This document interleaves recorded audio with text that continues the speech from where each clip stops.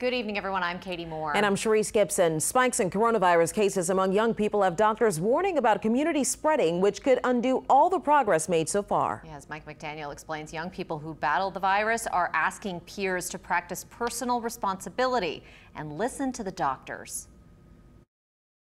It was terrifying. It was unlike anything else I've ever experienced. 24-year-old Nguyen knows what it's like to battle coronavirus. I lost my appetite. Water started tasting really sweet. And then once I started getting shortness of breath, that's when it got really scary for me. This soon-to-be second-year LSU medical student was diagnosed back in mid-March.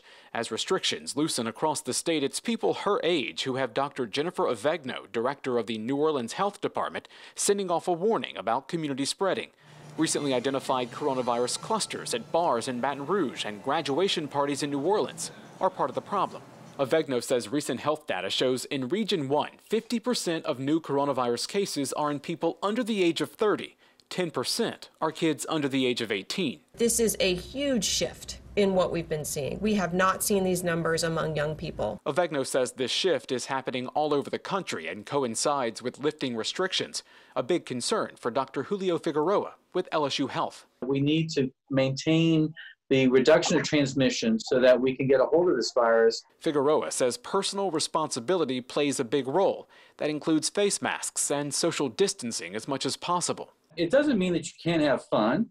You just got to be mindful of the situations that you're in. Dr. William Lenars with Ochsner Health does not expect a large group of critically ill young people because most won't develop significant symptoms. His concern is young people spreading the virus. We're really worried about what happens in 2 and 3 weeks when the rest of the population, including the older folks and folks with comorbidities, get sick.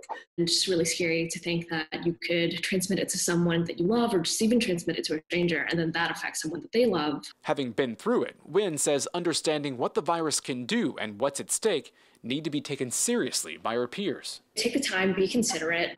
Doctors say regardless of age group, if you recover from coronavirus, that does not automatically make you immune for life. With so many unknowns right now, reinfections are a concern.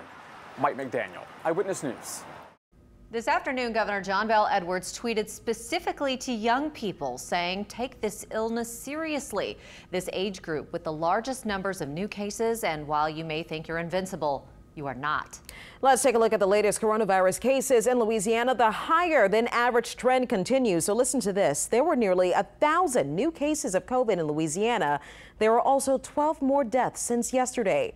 Hospitalizations are also up by 22, but the number of people on ventilators has not changed since yesterday.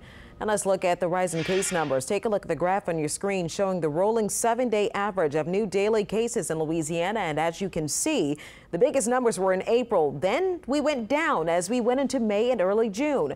But as more places opened up in phase 2, you can see the cases started to rise again, with this week having some of the highest numbers in a while.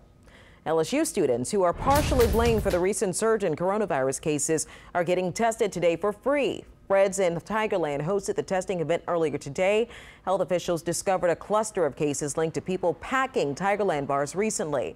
The testing is only for college students with ID.